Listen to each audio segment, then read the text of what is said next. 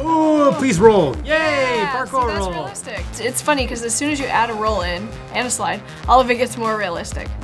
Oh, that was sick. That was a new addition from the previous game that I don't think we saw. The drop kick has made it from Dying Light 1 to Dying Light 2.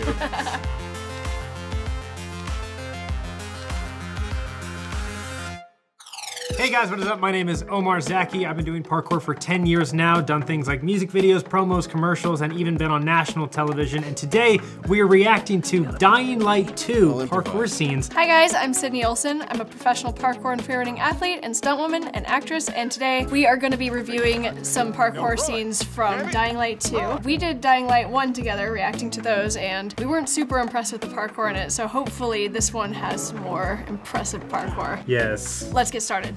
There's a lot of them down there.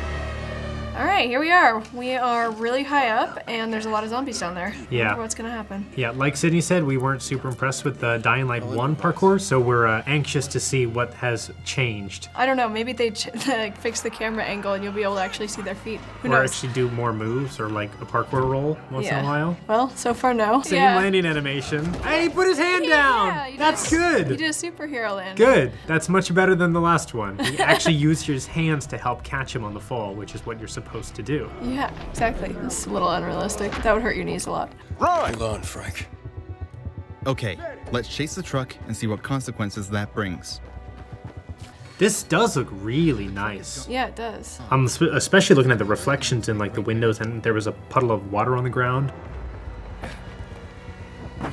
Oh, that was sick. Okay, cool, Yeah. cool. This is definitely a big improvement from the first game. I think the jump animation might still be the same. It looks honestly the same, but he did grab the rope, which was nice. That was a new addition from the previous game that I don't think we saw. I would love to try that challenge. You can change by your actions and decisions.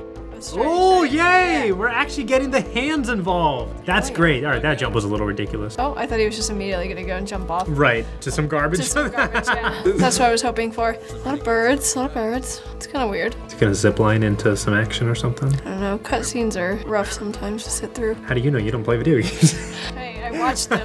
I've watched people play them. It's like being there and like playing yourself, just not as skilled. I like this little like distance calculator thing that this guy has. Oh, he's gonna jump. Oh, Is that a rope? That was No, it came out of nowhere Oh again, god. I think. Like, Wait, yeah, what I is don't- going? Are you flying? No, Oh, it's like a hang glider, I think. Yeah, he's got something like that. He just jumped and then did it. I'm not sure why he doesn't like set it up and then jump. Okay, hey, he did a roll. Thank you so much. Yes. They heard our comments from last video. If I ever make a parkour video game, I'm gonna be a big stickler on making people roll and change their Made game. the change. Obviously not. That is a great addition. Still got the drop kick though. Can't get rid of the drop kick. I like that he jumped and landed on that rail. That's something that we would do a lot, but not, you know, necessarily that high up, but it's realistic to parkour. That was cool, the side wall run he just did. Yeah. I am still seeing a lot of jumps where he's making jumps that are too high. He shouldn't actually be making them. He shouldn't be able to get his feet up onto certain platforms. That was good. That was good. But the thing is though, That was accurate. Is it's still weird because like when you're jumping and stuff, you would still be looking to where your feet are going. Like especially on something that thin. Absolutely. You know, you wouldn't be That looking was, up in I front. think that guy just tackled a zombie 2 stories down. That's awesome. I think he's trying to get to this truck. Oh, please roll. Yay, Yeah, parkour see, that's roll. realistic. It's funny because as soon as you add a roll in and a slide, all of it gets more realistic. That was sweet. That was a really nice last shade. So last shade is going to be where you grab usually a bar and swing off of it to something else, whether it's to the ground or to another bar. I feel like they added a lot more into it. See, I like these like wall runs. That was he's sweet. doing. That was kind of like Titanfall. Have you Yeah. heard of the game Titanfall? They've got some really, really cool like parkour-esque movements I in didn't know. Titanfall. Yeah, I'd have to see it. I like these. Yeah, these jumps and like swinging with the rope and stuff. Yeah. Because that would just be so cool. Hey, and they fell through broken materials, which is very accurate. Oh If my you're- gosh, she's falling again. Oh, and then hangs on there. That's cool. Yeah, this is good. Yep, very realistic. If you don't check your surroundings, they might break. So true. Oh gosh, he's surrounded now. I wonder how many drop kicks he's gonna do.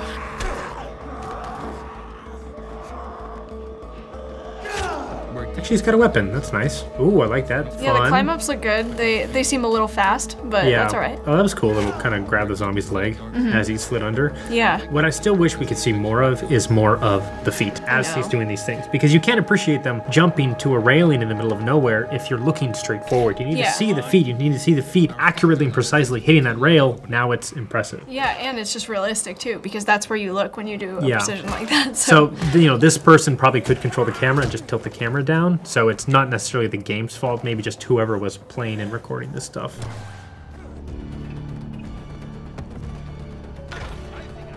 It's kind of weird because when he does the jump, obviously he's looking forward, which again, you would never do. You would jump and like, you'd be kind of looking at where you're putting your feet. Even in a video game, how do you know like how far to actually jump if you're not looking at like where you're landing? Yeah, exactly. You know, So like in a third-person game, you would see your whole body and you would see exactly how you need to adjust your jump in order to land precisely on something. But in this first person, like, just kind of hoping that you land on it without actually ever seeing your feet. Yeah, and I guess that's the interesting thing about parkour too, is that like you can have the ability to judge that with your mind and then have your body execute that perfectly. And it's so precise, it's amazing. Grab the leg! Oh, it's not even a leg, he grabbed like the thing to pull that down so that he can... Oh! Because that was holding up the gate, that was cool. I think that's someone's femur. Oh.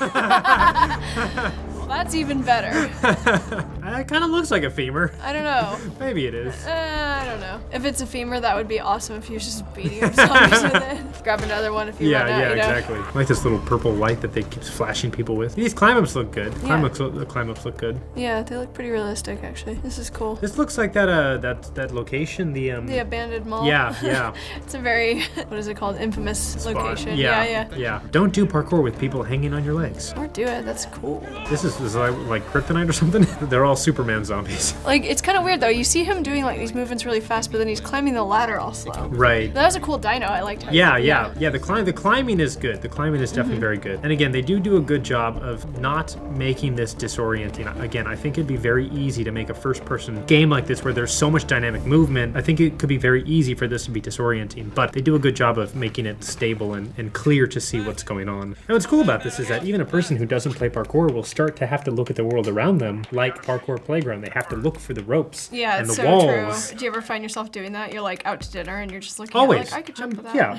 I'm sure you and I do it constantly. Yeah. Maybe this is giving people parkour vision, which is what we have. We see the world as a playground.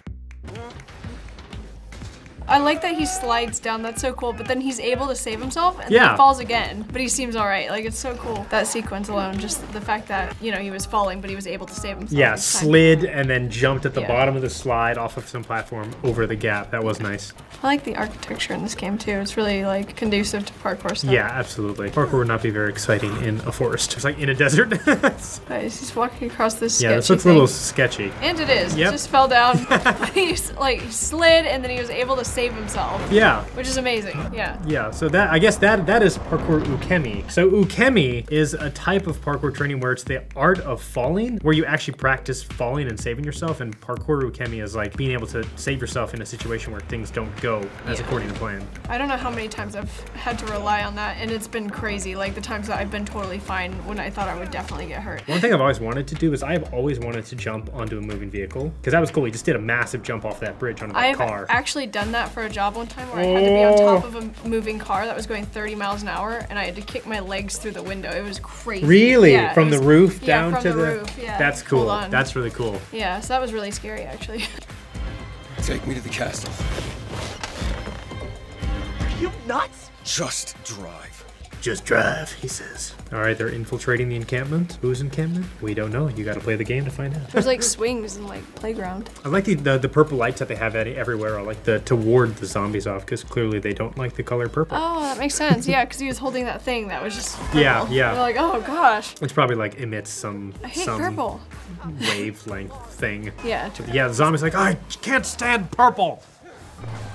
So interestingly enough, I feel like Europe is just designed for parkour, and then the US we have to kind of make do with like different kinds of spots. Yeah. I don't know, it's the older architecture that just seems to be so much more conducive to parkour. Yeah, the American skyscraper is not at all conducive to parkour. Yeah, it's gonna be older things, bricks, concrete, not glass, not metal. College campuses are usually gold mines for parkour spots. So good. And honestly, as bad as it sounds, like handicap ramps are exactly like the things that we look for as parkour parkour athletes because those have tiered levels, those have railings, and usually walls and cool architecture as well to go along with it, so it's not just a boring ramp in the middle of nowhere. Yeah, we use those spots a lot for our training. Yeah, I feel like as well, when you compare Europe and the US, like you're gonna see a lot more free running athletes in the US because you have to get like super creative with the environment, where you're gonna see more parkour athletes in Europe because they have that kind of architecture that's like very point A to point B, like get there quickly and stuff. And again, for those that don't know, the difference between parkour and free running is parkour is gonna be your basic movements, your fundamentals of moving, which are gonna be climbing over things, getting down from high obstacles. You start doing free running when you start adding flips and, like she said, creative or acrobatic movements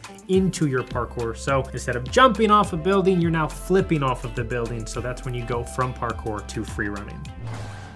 Another climbing one. Splinter Haven, that's what that is. That definitely is. Yeah, climbing on wood is not gonna be good. Maybe there you would want gloves. Was he wearing gloves? I don't think so. Actually, I think his left hand, yeah. So just climb with the left hand. Is he gonna slide down that rope? No. See, this looks cool, like this old like factory or something.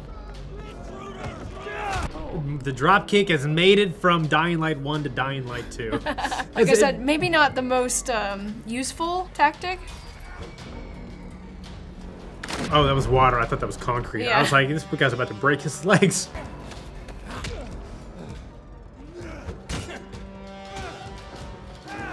That guy's head fell off. Did you notice that? No. Ooh, that was a good jump. That's a tough climb up to be able to do that with your feet just hanging in the air, to have to do a strict muscle up almost to get into that. Especially when you don't have like a good like bar or something to grip on. You're just holding on like here. Yeah, exactly. I like the lighting. This lighting is really, really cool. Okay, these are humans. Why are the humans fighting? I guess Walking Dead they have to fight for supplies, Omar. Yeah, all right, that makes sense. I think that's usually what happens in zombie games, right? Yeah. All right, cool. So what'd you think, Sydney? I thought it was super impressive, this game. It was super accurate too. Much better. Yeah. Big step up from the previous game. Yeah, it was really interesting to see. And like I said, the only thing that I would say is that I just feel like the unrealistic side of it is not being able to actually see where you're jumping. What I really liked was that there was a lot more incorporation of actually using the hands, like grabbing things or hanging on ledges a lot more. Seemed like that was happening more often. The incorporation of the parkour roll when actually taking big drops, which is absolutely necessary. Yeah, when you're so taking cool. big drops like that. But for me, it's still, there seemed like too many times where he would go to jump from a lower ledge to a higher ledge, and it looked like he should have caught with his hands, but just jumped straight up into the window and landed on his feet. I mean, don't underestimate his hops, okay? He's probably It just looked a little unnatural, you know? Nah. But all in all, that was way better than the parkour in Dying Light 1, so Dying Light 2, good job. Yeah, it was great. Alright guys, that was Dying Light 2. It was super interesting to see the parkour scenes in that. I thought it was really impressive and pretty accurate. If you guys want to see more games like this, make sure you check out the Gamology's YouTube and Facebook page. I'm Sydney Olson, this is Omar Zaki. Thanks for tuning in. It's just more of like, I don't understand how you can jump to something but not see where you're landing. Like, even in a video game, it seems weird to me. Like, how are you supposed to judge how far to jump? Yeah, just kind of hope that you hit it. Yeah, it's weird. Alright guys, that was parkour scenes from Dying Light. Oh god.